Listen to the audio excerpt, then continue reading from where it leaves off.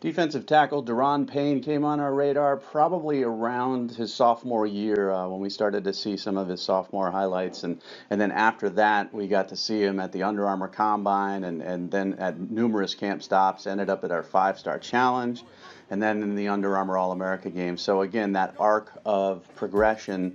And I remember heading into the five-star challenge, he was a five-star guy and a kid who was very inconsistent when it came to camps, but on film he was outstanding. So again, it's a blend of body of work for us when it comes to ranking prospects. If they're not great in camps, but they are tremendous on film, or if they're inconsistent in camps and great on film, that's a big part of this. And that's kind of what I remember about Payne.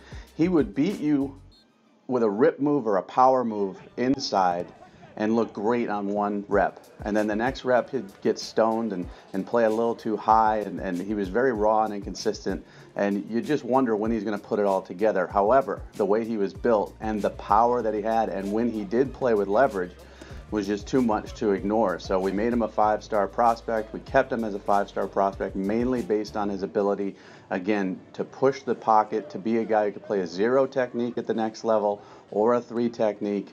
And we figured he would get more consistent with his pass rushing moves and that leverage and playing too high. And all of that's come true. I mean, he's been outstanding at Alabama.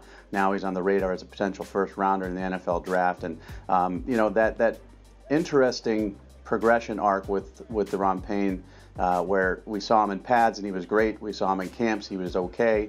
Other camps, he was very inconsistent. And then, you know, up and down. But in the All-America game, I thought he was excellent throughout the week. He's an interesting one to follow, and a guy that in other situations we could have just said, oh, well, you know what, we're not seeing the consistency here, let's drop him down to a 4. We held firm, and I'm glad we did.